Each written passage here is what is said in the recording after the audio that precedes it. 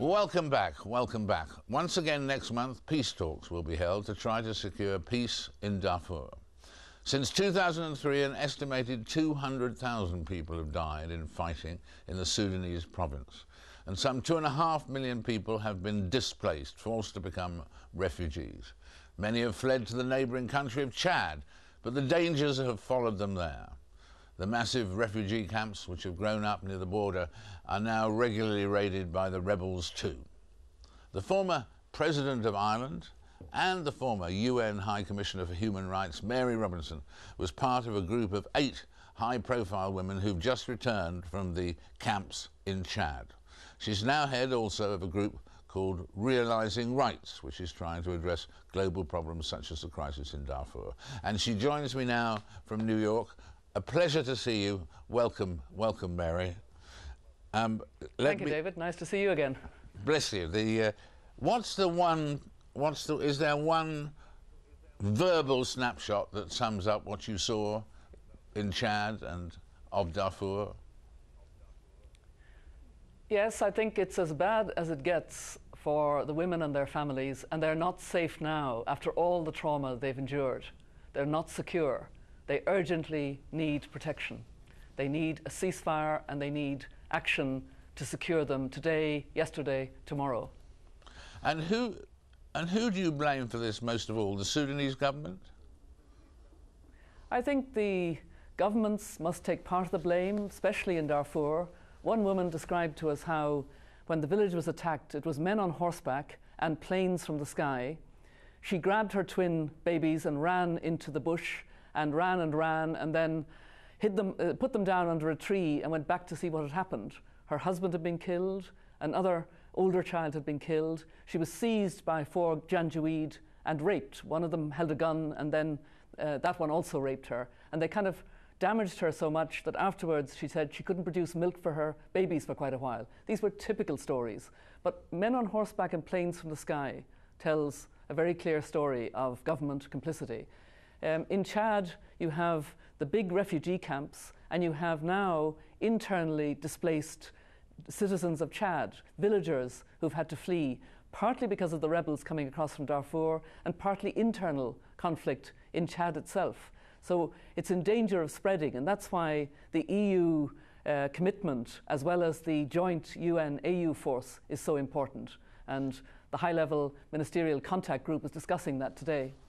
Absolutely, this is an important day for Darfur. Yes. There in New York, and that's one of the reasons why we're very pleased to be talking about it. And in terms of the Sudanese government and so on, and the various forces, what's in it for anybody to prolong this horror? I mean, is the long-term interest oil or what? Well, certainly both countries do have oil, and both countries have very poor populations. But if you look at their assets, they're not really poor countries. So there's bad governance in both countries. That's part of the problem. And there isn't a proper political process that is reasonably inclusive. And that's leading to strife in Darfur, the splintering of groups, and the same thing, unfortunately, is happening in eastern Chad and indeed in the Central African Republic. So you have a sub-regional problem area. But now we have momentum and we have political leadership which is focusing on a very big peacekeeping joint force of the UN and AU that is to go into Darfur, and that will be discussed today. Peace negotiations which are to start, they're going to be in Libya on the 27th of October. Yeah. And one of the things the women asked us was to make sure that women's voices are heard at that table, that the concerns of refugees and IDPs and of the civil population are part of the negotiations, not just these rebel groups with the government of Sudan. And then there is the EU commitment to secure the camps and put military around the camps and patrolling in the internally displaced close to villages because they're not secure at the moment. Also policing in the camps, and again the women have asked for the training of women police in the camps. And then there is a reconstruction because many, many villages have been destroyed, burned, including in Chad. 180,000 people have been displaced in the last couple of months. It's a horror story. And what about, we hear those tragic stories about what's been happening to the women and children. We don't hear very much about what's been happening to the men in these villages, but I suppose in some cases it's just as bad or worse, in the sense that we don't hear about them because they've already been killed. Is that right? Yes, a number of the women we spoke to are widows, but we also spoke to the male chiefs in each camp. The camps are pretty well organised. They have both male chiefs and female chiefs, and we met all those groups. For the male chiefs, it's very frustrating because you can't exercise any kind of decision-making in a camp context.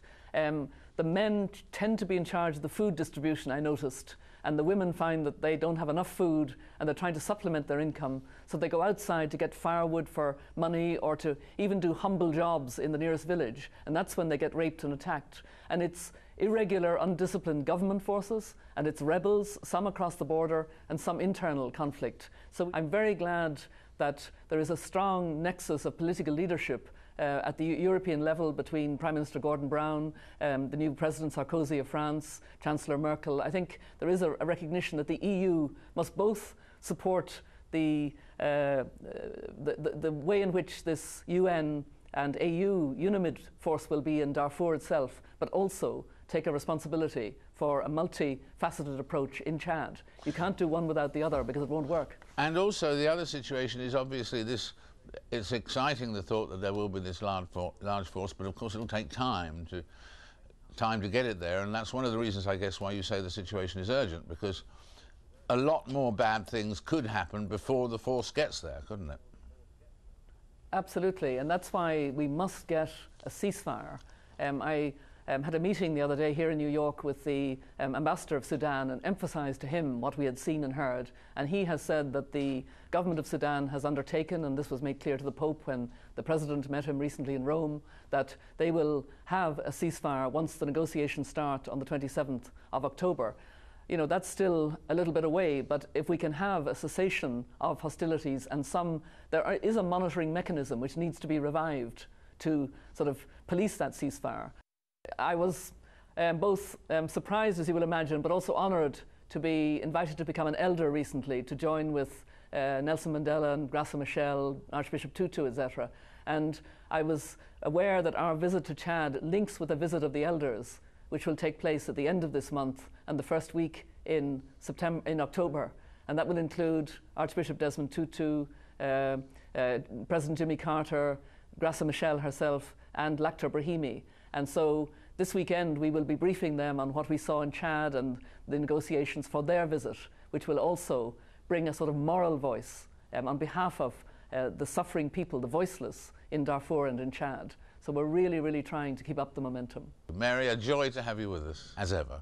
Okay, thanks very much, David. Mary Robinson there, talking about the issue which is really central in New York today at the UN. We'll take a short break now, then I'll be asking a question which is increasingly heard around the world. Is Fidel Castro still alive?